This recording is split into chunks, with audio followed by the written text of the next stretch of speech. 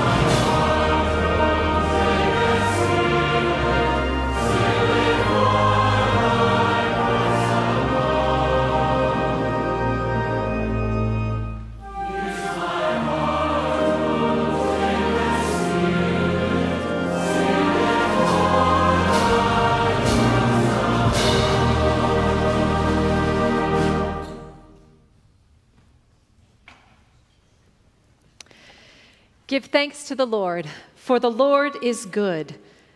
God's love endures forever. Let the redeemed of the Lord tell their story.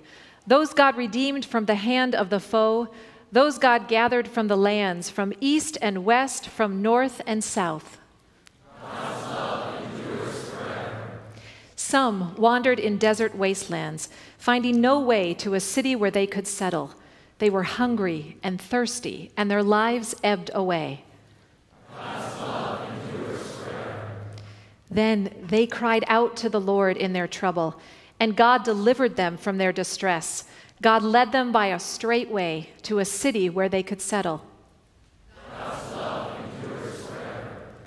Let them give thanks to the Lord for God's unfailing love and God's wonderful deeds for humankind. For God satisfies the thirsty and fills the hungry with good things. God's love endures forever. Give thanks to the Lord, for the Lord is good. God's love endures forever.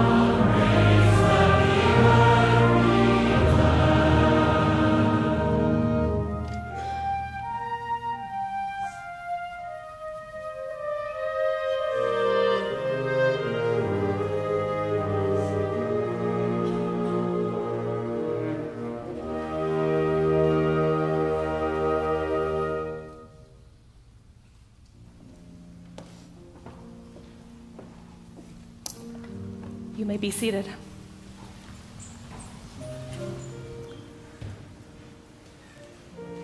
This is my Father's world. 733 days of war in Ukraine. More than 27,000 people dead in the Middle East. 110 million refugees forcibly displaced worldwide. This is my Father's world. This. More mass shootings in the United States in 2023 than there were days of the year.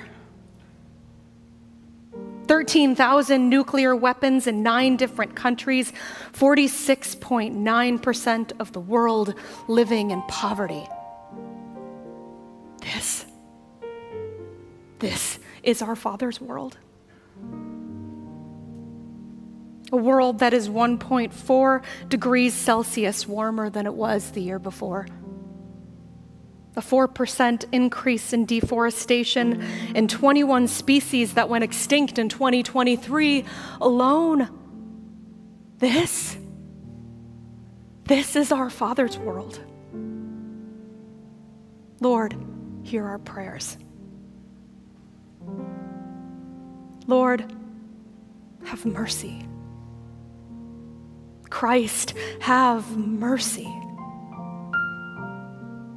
God, you have graciously gathered us today for worship from all corners of the globe, from many different backgrounds and traditions, from our variety of experiences and lived moments. And in this beautiful place, we have joined our voices and our hearts in praise to you, triune God. But even as our praise resounds and still echoes in this room, Lord, we hold the tension. The tension of living in a world where the wrong is so great and so strong. We look at the world around us, at a marred creation, at sinful systems and a broken church and an anxiety-ridden people. And Lord, all we can ask is, how long, O Lord? How long? God, we confess that we have sinned against you in our thoughts, in our words, and in our deeds, by all that we have done and by all that we have left undone. We live in broken and sinful systems, and we perpetuate and allow for broken and sinful systems. So for what we have done and for all that we have left undone, Lord, have mercy. And God, we confess it's not just our systems that are broken. We are broken. We who serve your church and who proclaim your good news, who educate the next generation and stand up Sunday after Sunday under the mantle of leadership. Lord, we are broken. And we have sinned against you. Lord, forgive us for our sins of pride and self-sufficiency. Forgive us for our deeply rooted cynicism and our overwhelming despair. Forgive us, Lord, for our sinfulness, sometimes in ways known to others and sometimes in ways known only to you. The pervasiveness of sin that touches not just us, but our communities and our churches, our world and the whole of the creation. So we cry out, how long, O Lord? How long? Lord, hear our prayers.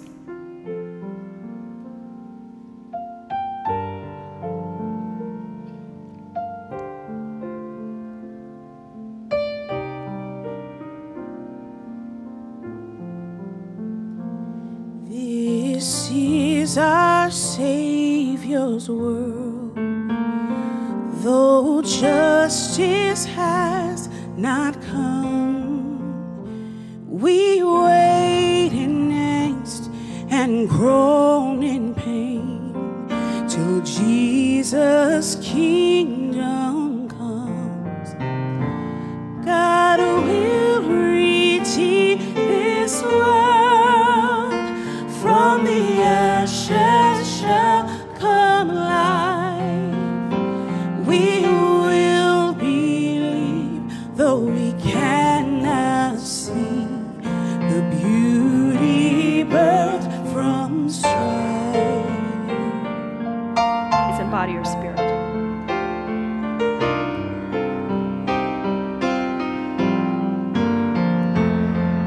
This is our Savior's world, though justice has not come.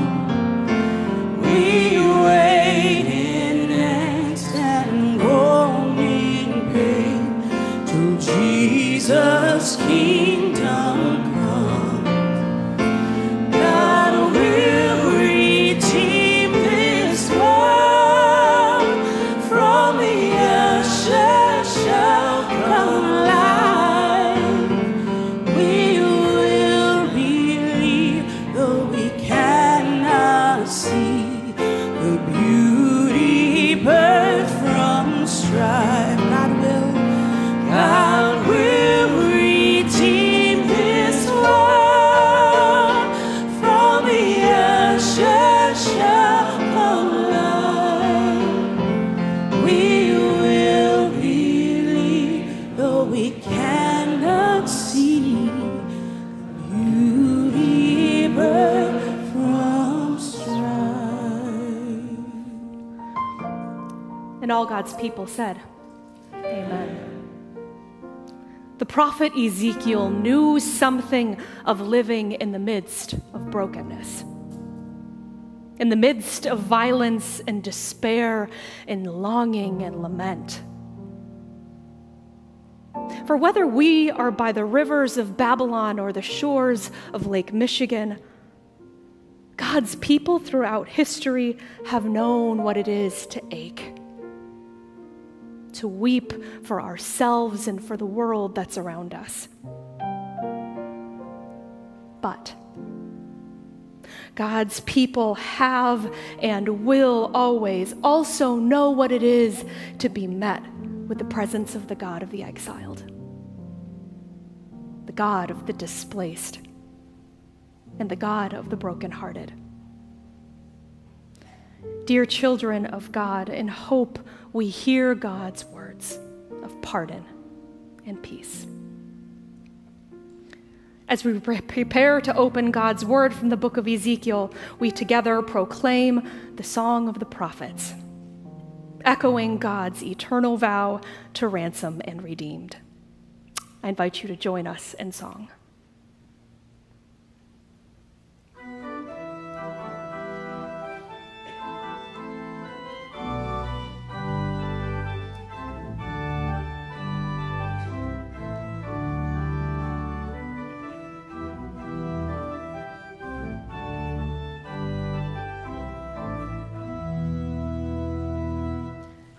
Ages past, the mighty Lord thy God is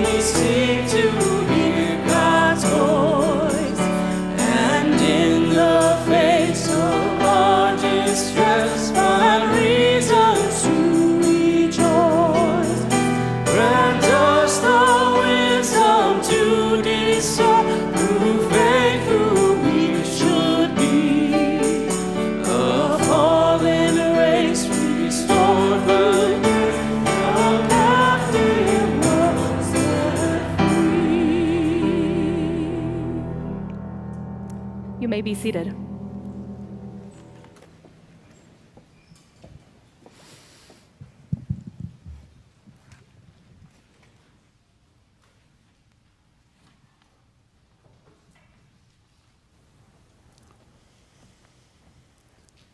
Shall we pray?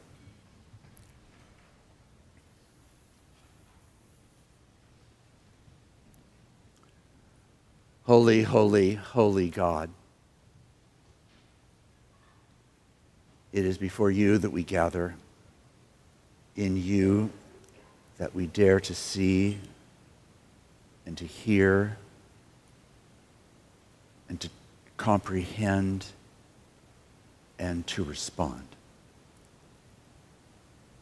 The soberness of these texts that we're going to be considering this week out of the book of Ezekiel are profound and disruptive and disorienting. It is a book of challenge, enormous, enormous challenge.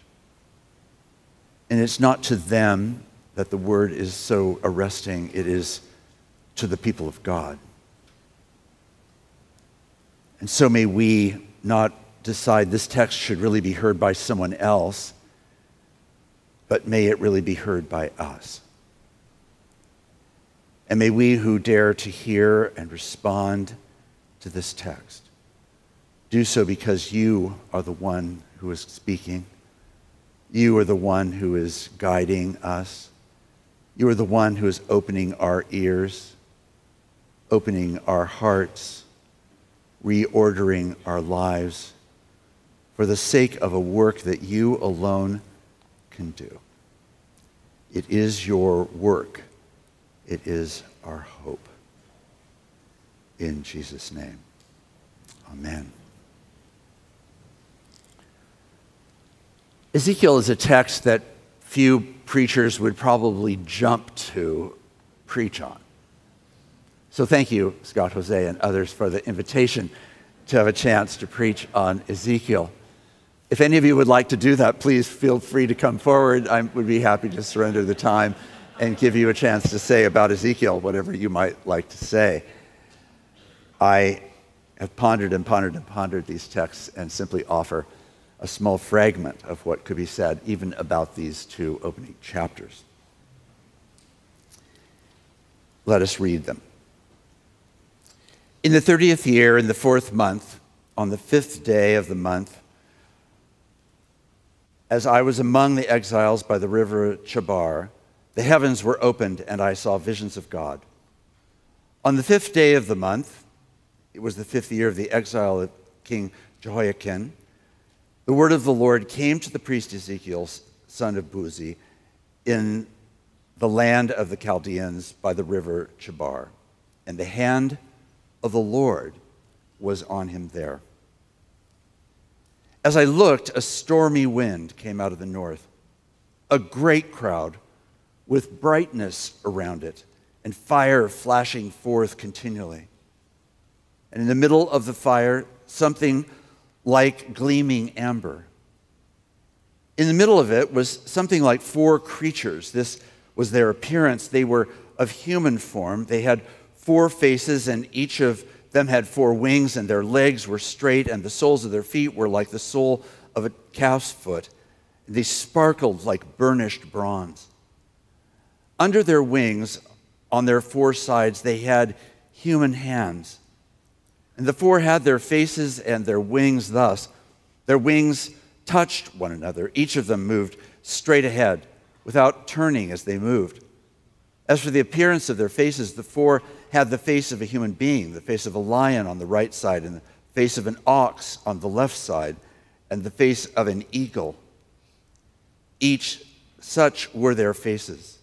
Their wings were spread out above. Each creature had 2 wings, each of which touched the wing of another, while the 2 covered their bodies, and each moved straight ahead wherever the Spirit would go. And they went without turning as they went. In the middle of the living creatures, there was something that looked like burning coals of fire, like torches, moving to and fro among the living creatures. The fire was bright, and lightning issued from the fire. The living creatures darted to and fro like a flash of lightning. As I looked at the living creatures, I saw a wheel on the earth beside the living creatures, one for each of the four of them. As for the appearance of the wheels and their construction, their appearance was like the gleaming of beryl, and the four had the same form, their construction being something like a wheel within a wheel. And when they moved in any of the four directions without veering as they moved. Their rims were tall and awesome. And the rims of all four were full of eyes all around. And when the living creatures moved, the wheels moved beside them. And when the living creatures rose from the earth, the wheels rose. And wherever the Spirit would go, they went, and the wheels rose along with them. And the spirit of the living creatures was in the wheels. And when they moved, the others moved. When they stopped, the others stopped. And when they rose from the earth, the wheels rose along with them. For the spirit of the living creatures was in the wheels. Over the heads of the living creatures there was something like a dome, shining like crystal, spread out above their heads.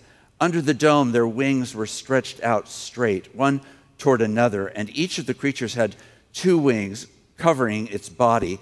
And when they moved, I heard the sound of their wings like the sound of mighty waters, like the thunder of the Almighty, a sound of tumult, like the sound of an army. And when they stopped, they let down their wings.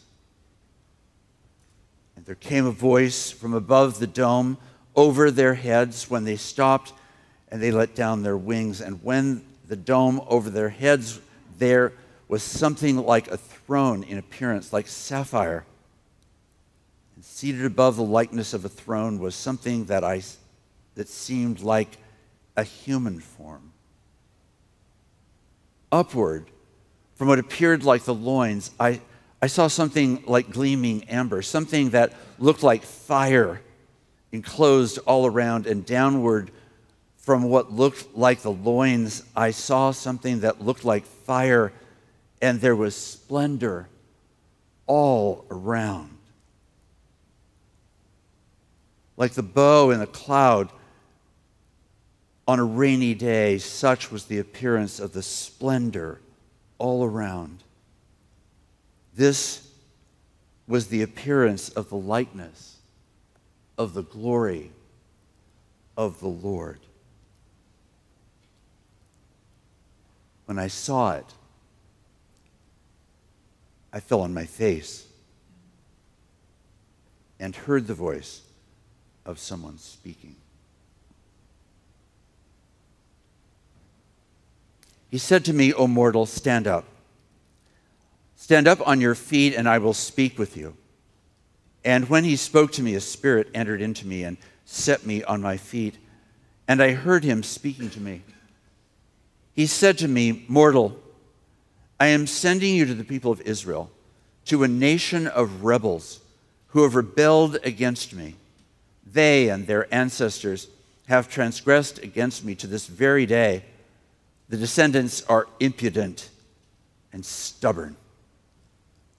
I am sending you to them, and you shall say to them, thus says the Lord God.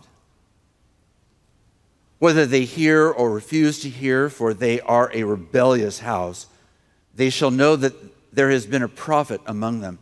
And you, O mortal, do not be afraid of them. And do not be afraid of their words, though briars and thorns surround you, and you live among scorpions. Do not be afraid of their words, and do not be dismayed at their looks, for they are a rebellious house. You shall speak my words to them, whether they hear or refuse to hear, for they are a rebellious house. But you, mortal, hear what I say to you. Do not be rebellious like the rebellious house. Open your mouth and eat what I give you. I looked, and a hand was stretched out to me, and a written scroll was in it. He spread it before me. It had writing on the front and on the back, and written on it were the words of lamentation and mourning and woe. The word of the Lord.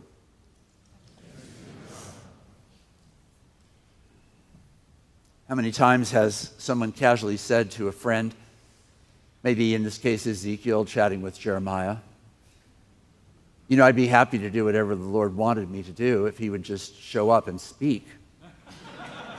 Everything would be just fine. I would be happy to do exactly what the Lord wants. He just doesn't show up and he doesn't speak.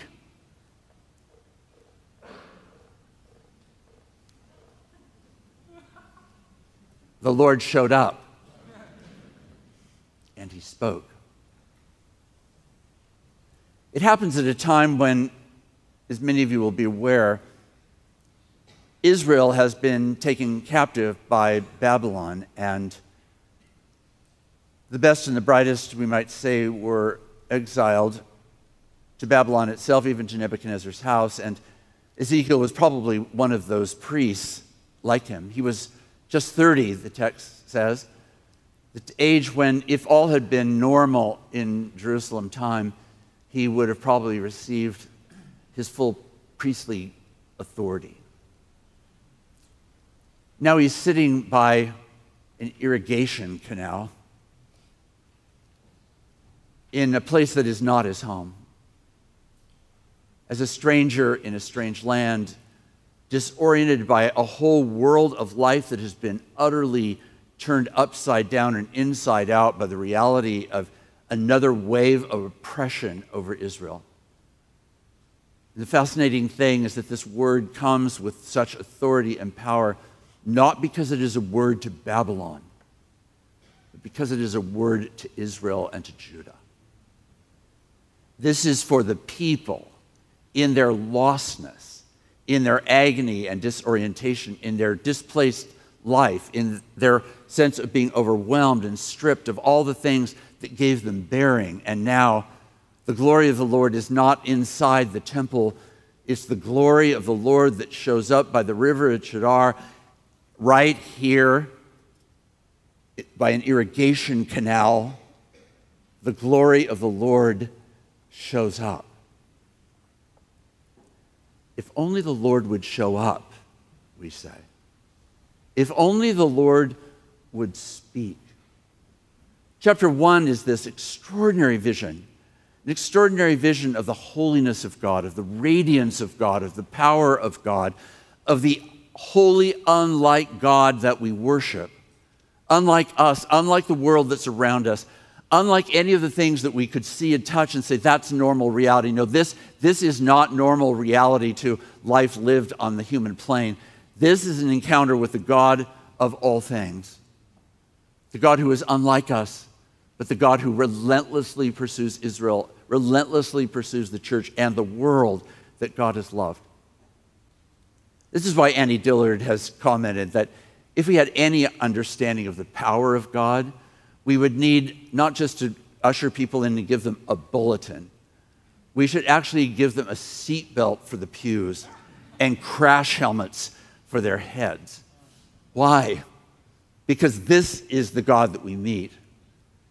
Oh, we have become so familiar, so domesticated in our understanding of God. God is, well, more than we are, but not necessarily a whole lot more, really. I'm sure that I could get God on my side. I'm sure God would be part of my political party. I'm sure that God would speak my political rhetoric. I'm sure God would have my social agenda. But it is said that if the God that we worship is a God who looks and talks and votes like us, almost assuredly that is not God that we worship. And here in the opening part of this text is not a set of exhortations, it's an encounter, which sets the stage for everything else that follows in the instructions and the harsh words of judgment and the disruptive live theater of Ezekiel portraying in what is a series of most unusual exhibits of what it took to try to get Israel's attention, to try to have them understand from the inside how unlike God they are, and yet how much they are meant to be like a mirror of God. The whole purpose of God's people being called God's people is that they become people that actually look like God, act like God, portray and reflect in some genuine measure in all the places that matter most the reality of this kind of God. And though no one would ever confuse you or me with sapphire, and no one would ever confuse us with sitting high on a throne, we are meant to reflect the glory of this kind of God, the substantive reality of this God. Not a verbal gloss, not a simple confession of faith, not a liturgical frame, but actually an embodiment individually and collectively, Ezekiel emphasizes, of the reality, the substance of this God. If anything else in this whole book of Ezekiel should be clear, this opening chapter makes that point utterly clear. We are unlike God, tragically and painfully unlike God. And God has come in this vision and in the instruction that he gives Ezekiel to proclaim and enact to the people of Israel, as other prophets have done and are doing, the declaration that it is they who put themselves in Babylon. They landed there because ultimately it was God who determined that if you're not going to be like me, if you don't even seem to be earnestly wanting to be like me, then you don't belong in the promised land. Why give you all of this evidence of my proximity, my presence, my promises, my faithfulness, my pursuit, my desire, my vision, my hopes for you? All of that is as nothing if in the end it's really about you. This is why Isaiah 58 is such a scorching text, making the same sort of point. When the prophet, God says through the prophet, you worship me as if you were people who practice righteousness. We're not meant to be an as-if people of God. We're not meant to be people who say one thing and do another. You seek me, Isaiah 58 goes on to say, you seek me as though you want me, but it turns out that you're really not seeking me.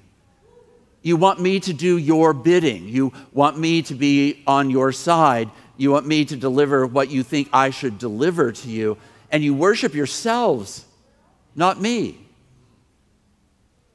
The uncomfortable call is that if God does appear, and if God does show up, and if God is instructing us in what we're to say and to do, it may be a whole lot closer toward an Ezekiel quality than C.S. Lewis's reference to preachers as mild-mannered people who exhort mild-mannered people to be more mild-mannered.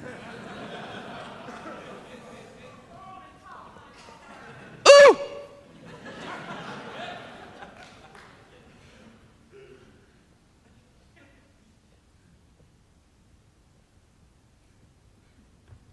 That is not what's happening in this text. Ezekiel is flattened. He does the only thing that could and should be done: silence and prostration. This is not sort of a hey moment. This is a flattened moment. In awe and wonder and glory, the weight and substance of God's mercy. Do we hear it? Do we understand that it's a different order of encounter? Do we realize that, in fact, this same God is the same God that we worship in Jesus Christ? Jesus is the one who stands between us and this reality in such a way as to give us a line of hope. Ezekiel will point us by the end of the book toward hope, but not before a whole bunch of chapters where it's really clear that it doesn't feel like there's a whole lot of hope. And it turns on whether we actually respond. Now, Reformed theology has always been given to a strong emphasis on the fact that God is the one who will make a way. Amen, amen, amen.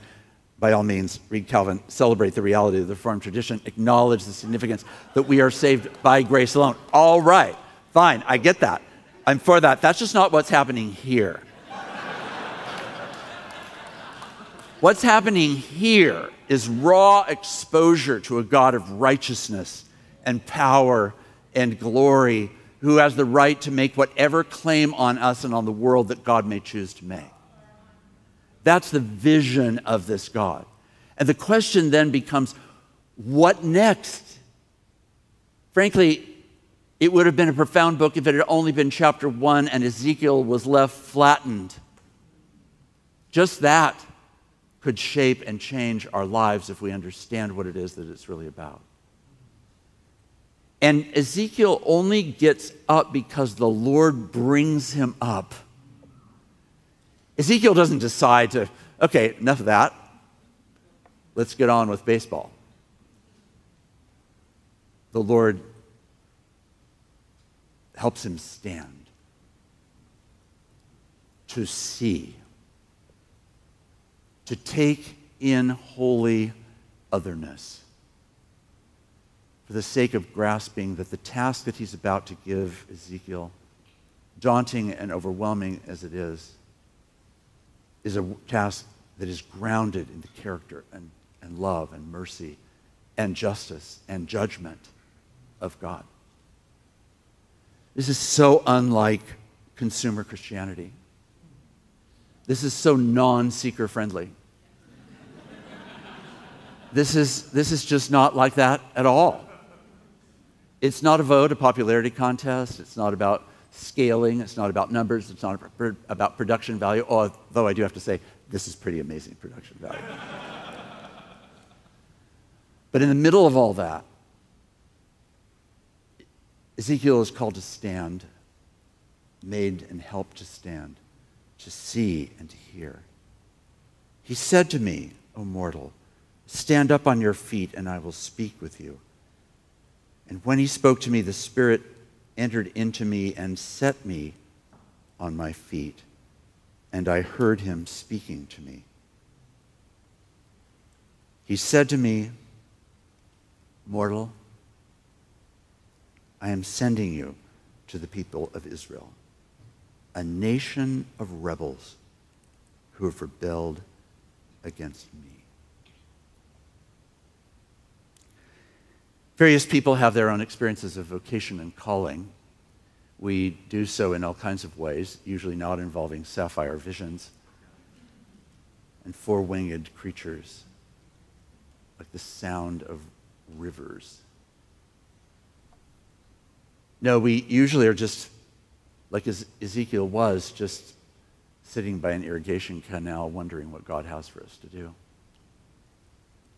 But if our call doesn't arise out of a depth of encounter with God, if it isn't grounded in the being of God, if it's only manufactured or even meaningfully adjusted for ordinary time and space, if it's not ultimately grounded in an encounter with the true and living God, then we should just go away and do something else. This doesn't arise, this vision and this speech that he's going to be called to, does not arise because of Ezekiel's desire. It doesn't arise out of his instincts. It doesn't arrive out of his priesthood. No, this is an overwhelming vision of a God who is no longer in the temple, but actually in exile with Israel. And a God who, in exile with Israel, is calling Ezekiel, whom he simply calls twice mortal. A statement of utter difference. I'm speaking to you as one who is among all mortal. I'm not asking you to do this because I'm making you a divine being. I'm not asking you to do this as he does Jesus as the incarnate Son. No, it's just mortal. It has to be grounded in the immortal, but it happens through a mortal. I've not understood this. I confess it's one of the great questions I look forward to asking God. Why this economy? Why this idea of using mortal people to deliver an immortal message? Of course, it's meant to be an incarnate message, a message grounded in mortal existence that's for people in ordinary time and space. It's that kind of message. I understand that thrust, but it just feels so outrageous. How many times have I sat before the congregation I was about to preach to thinking, wow, they're all here to worship God, and they think in a few moments when I stand up at that pulpit, I'm actually going to say something, period. And that I'm going to say something about God. And it turns out I can only do it as the person that I am. But the difference here is that Ezekiel can only be Ezekiel proclaiming this word. It is just the vocation of a mortal who ingests an immortal word, who takes all the way into their being, not just this encounter with the true and living and righteous and holy God, but the character and instruction and guidance of God, the wisdom of God that comes all the way into the core. And yet so often preaching is just seen as a performance act.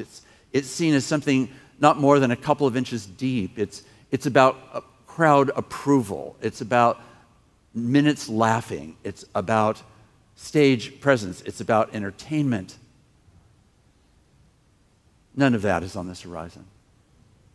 It's about God. It's about what God has revealed. And it's about how that revelation comes all the way into the mortal being of one named Ezekiel. 30. Just 30. And now to go to the rebellious people. I don't want you to go and say, blessings, the Lord is with us here in the promised land. I mean, in exile. It's really challenging. It's going to be hard. We can do it. Let's band together. It'll all be fine. Positive psychology is not the theme of the book of Ezekiel. No, it's a whole lot more indicting. It's a whole lot more painful. And he does it regularly. It's one thing to preach the one-off, quote, prophetic sermon. I'll really get in their faces this week and tell them what for. On the basis of who? On the basis of what? For what purpose? This is about a call, a confrontation, an encounter that is of the living God who gives Israel a word of instruction and a vocation to take an extremely challenging, confrontational word of judgment to Israel, to actually hear and understand and see through the enactments of Ezekiel's odd and unusual behavior, to actually encounter the true and living God. That, my friends, is our vocation. If we're going to be a prophet, if we think God has called us to be a prophet, then we better have encountered God. And the word that we have to share better not be your word. It better not be your people's word, your tribe's word, your political party's word. It may not be the cultural moment. It cannot be your crisis. It can't be your psychosis. It actually has to be a word from God who is calling the people not just to do a little better, but to be utterly transformed by the reality of what this kind of righteousness is meant to look like, which just is not looking like the church in the world. Are we, the church, in this century, in this moment, in this season, in this nation, and in nations around the world? Does the church look like Jesus? I remember a graduate faculty member at the University of California, young, significant, powerful, bright, dazzlingly bright. He had become acquainted with some people who were going to our church. They introduced us. He was a religious skeptic of a pretty extreme kind. He wanted to meet because he said, basically, I've gotten everything I want, but I have no idea what any of it means. We talked and talked and talked, and eventually one day he said, so let me get this straight. If I come to your church, will I actually meet people who are like Jesus?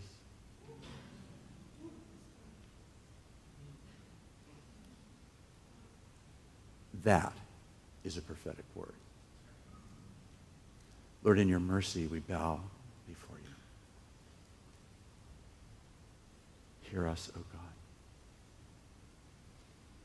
Dare we have the privilege of encountering you in your glory, not in our domestication, in your difference, and not just in your incarnational similarity. And may your word, the word that we speak, be actually your word. And may the people hear and respond. In Jesus' name, amen.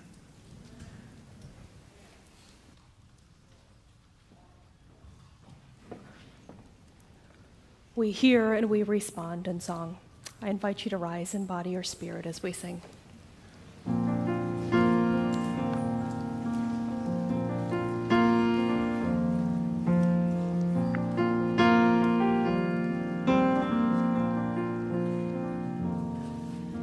Server, you remind us of our Savior's bowl and towel. Teacher, you are raising a child to be kind. Lawyer, give us hope that justice one day will surround us. May God's kingdom come, on earth His will be done. Farmer, you are working for a table full of bounty. Painter, with each color, you are teaching us to see. Yours are the healing hands that touch the poor and broken. May God's kingdom come, on earth His will be done.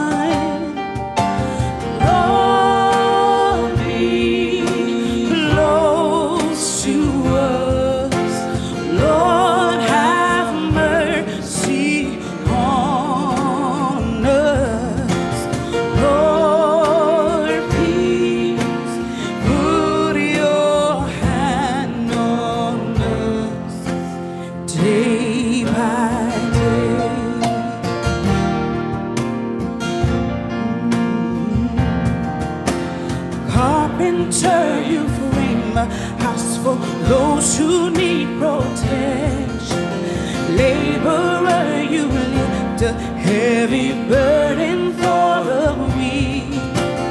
Leaders build a city that our children can rejoice in. And may God's kingdom come, on earth His will be done.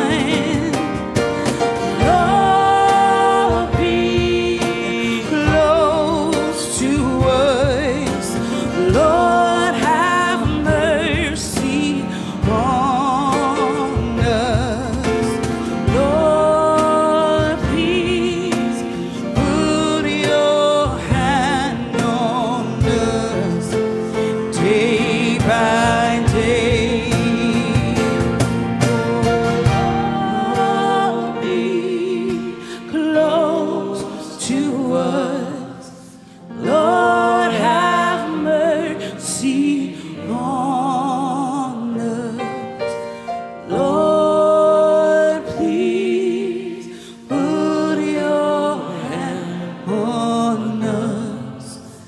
day by day. You may be seated. These words that we just sang might sound familiar. Maybe they're similar to the words that you pray over your congregation or you say to your students every day. And what good and beautiful work to have the privilege of naming light in the darkness, calling out the goodness of vocation amidst the brokenness of our world. But when was the last time someone spoke and prayed these words over you? Has it been too long? When was the last time that someone spoke goodness over your calling and prayed for the weight of your vocation? Together we offer the prayers of the people for you, the people. As we pray, we can't fall prostrate to the ground, but I invite you to open your hands. Whether they are open for you or for someone that you know and love. We pray for God to put God's hand on us day by day. Please pray with me. Gracious and loving God, in and through us, we pray that your kingdom come and that your will be done. Pastor, with each homily you proclaim a gospel of hope to a world in despair. Pastor, you prophetically name and call out injustice in the world and in your cities, sometimes in your own churches. Pastor, you tend to hearts and pieces of hearts in hospital rooms, in living rooms, and at your church's front door. Pastor, you are weary from pastoring in conflict, from a pace that's unsustainable, and from a near constant pressure to be present. God, in and through them, may your kingdom come and your will be done.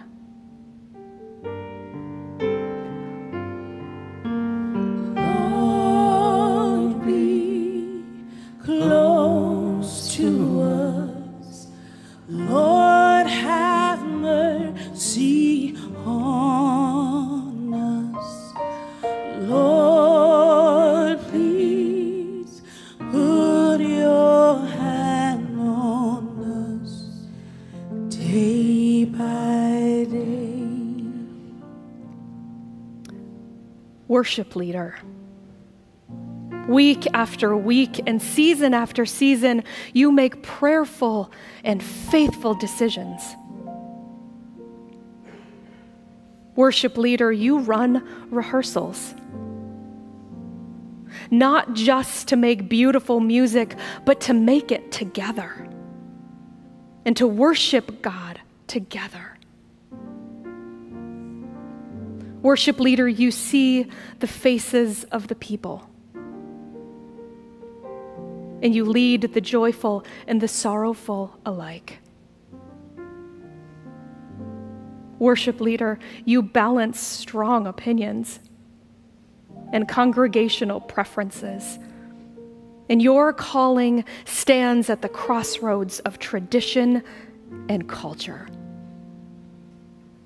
God, in and through them, may your kingdom come and your will be done. Lord, be close to us. Lord, have mercy on us. Lord,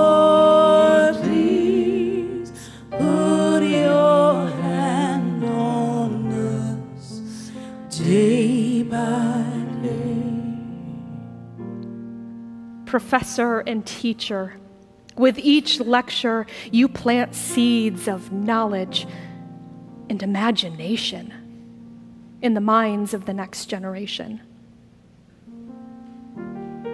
Professor, you advise and counsel students with tenderness and compassion, and with the tough love of a true teacher. Professor and teacher, in your long hours of research, you open our eyes to see God's world in new and beautiful ways. Professor, you face scrutiny and questions of your own integrity. You face pressure to publish and to produce, and you are wearied from life in the academy. God, in and through them, may your kingdom come and your will be done. Lord, be close to us. Lord, have mercy on us. Lord, please put your hand on us day by day. Beloved child of God, it's okay to be weary and to be filled with a deep, deep longing. In these spaces of longing, God, would you grant us something of hope this day? We bring our lives and our petitions into worship and prayer, and we offer them up before you, O God. We bring our world and the suffering and the hurt, and we offer it up before you, O God. We bring our churches and our families, our joys and our sorrows, and Lord, we offer them up to you. In our longing, God, would you grant us something of hope?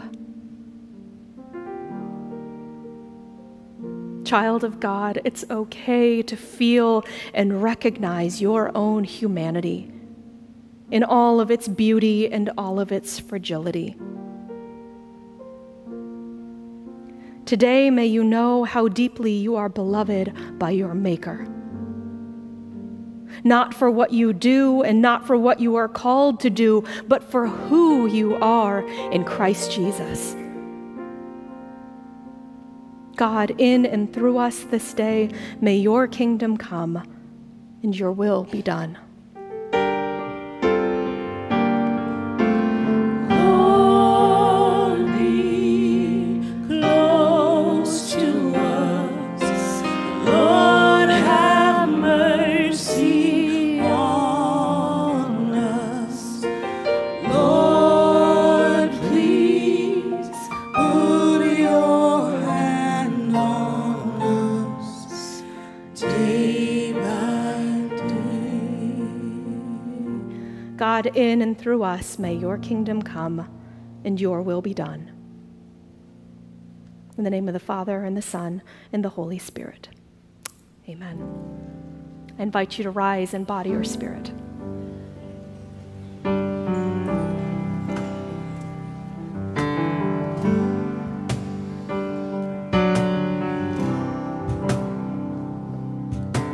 Blessed are the ones who do not bury all the broken pieces of their heart.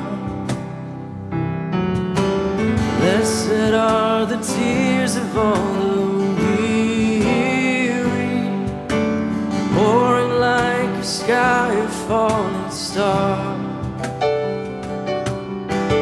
Blessed are the wounded ones in mourning, brave enough to show the Lord their scar.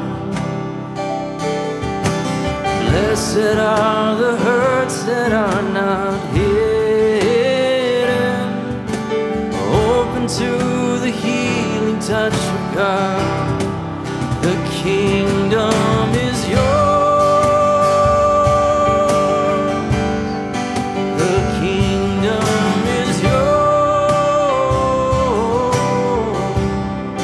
Hold on a little more. This is not the end.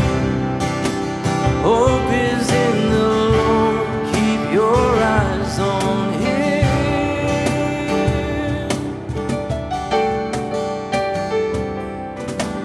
Blessed are the ones who walk in kindness, even in the face of great abuse. Blessed are the deeds that go unnoticed, serving with ungodly gratitude. Blessed are the ones who fight for justice, longing for the coming day of peace. Blessed is the soul that thirsts for righteousness, welcoming the last, the lost, the least. The kingdom is yours. The kingdom is yours. Hold on a little more. This is not the end. Hope is in the Lord. Keep your eyes on Him. The kingdom is yours. The kingdom is yours. Hold on a little more. This is not the end. Hope is in the Lord. Keep your eyes on Him. Oh, the kingdom is yours. Oh, the kingdom is yours.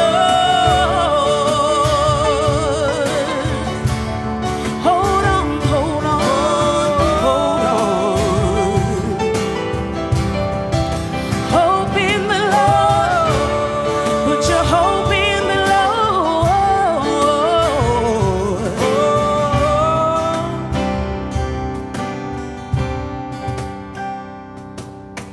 Blessed are the ones who suffer violence, still have strength to love their enemy. Blessed is the faith of those who persevere. Though they'll fall, they'll never know defeat. The kingdom is yours. Kingdom is yours. Kingdom is yours. Hold on a little more. This is not the end. Hope is in the Lord. Keep your eyes on Him. The kingdom is yours. Kingdom is yours. The kingdom is yours. Hold on a little more. This is not the end. Hope is in the Lord. Keep your eyes on. Hold on. Hold on a little more. This is not the end. Hope is in the Lord. Keep your eyes. Hold on. Hold on a little more. This is not the end. Hope is in the Lord. Keep your eyes on Him.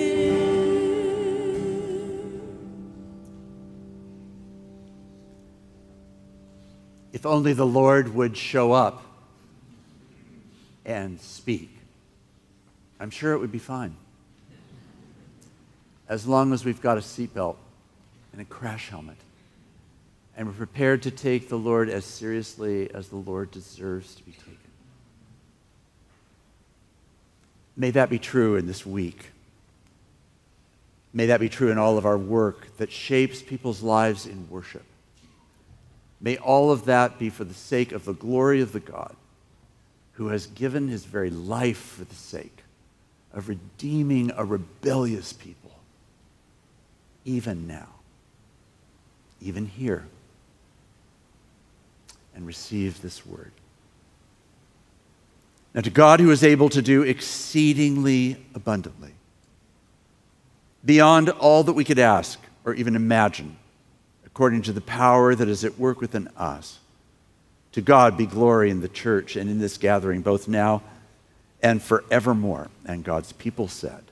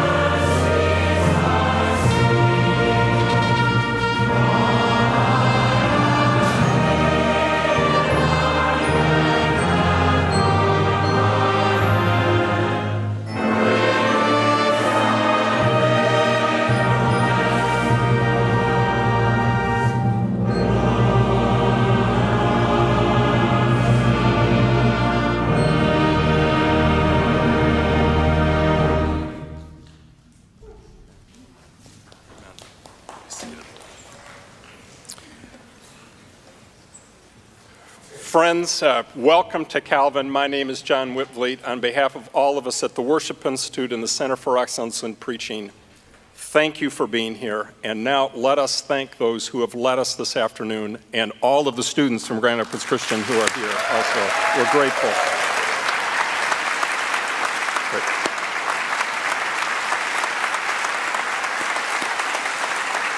grateful.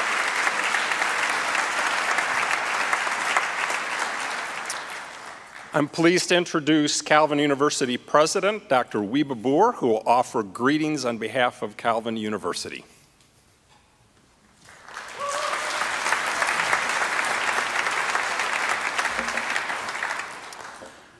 Welcome to Calvin University. Good afternoon. Thank you to all who led this wonderful service, and I think we should do another clap for the amazing...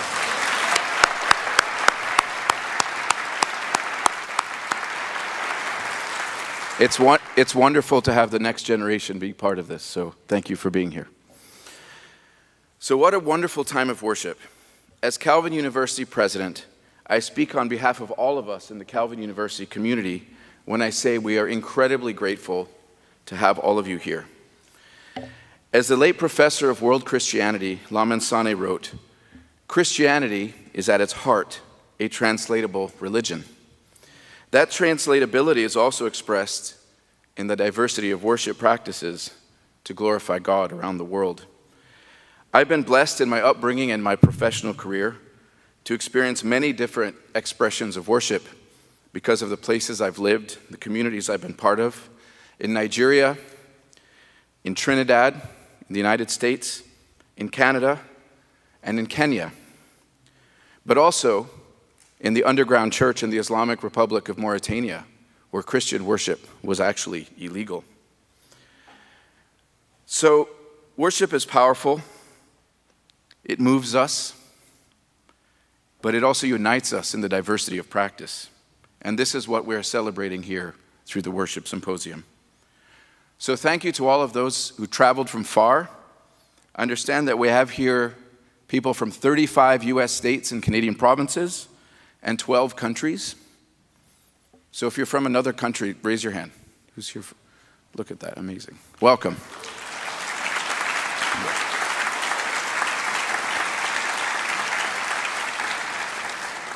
Our university is also a diverse community. We represent 49 American states, 5 Canadian provinces, and 55 countries.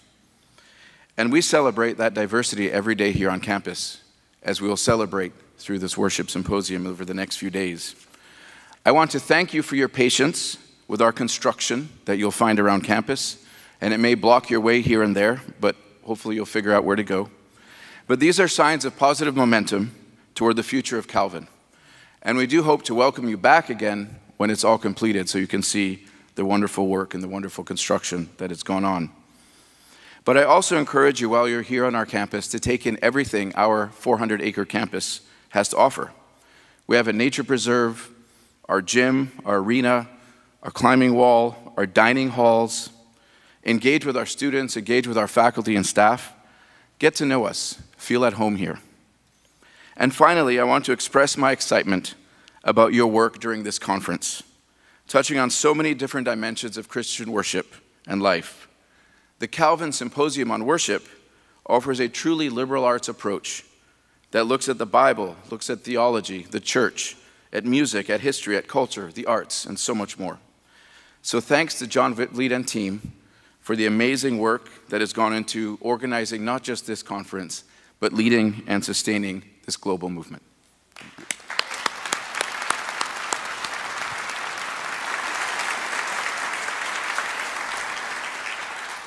And so now I pray that you have a truly blessed experience of learning and worshiping together at Calvin University this week.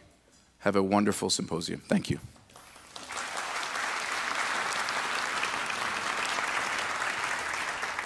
Friends, it's going to be an Ezekiel kind of week with all of its challenge and with its profound hope. We'll have more to say following services later in the week, but for now we're eager to get you to those first sessions. Go in peace, ready to learn together, to serve, and to love each other as God's people. Go in peace.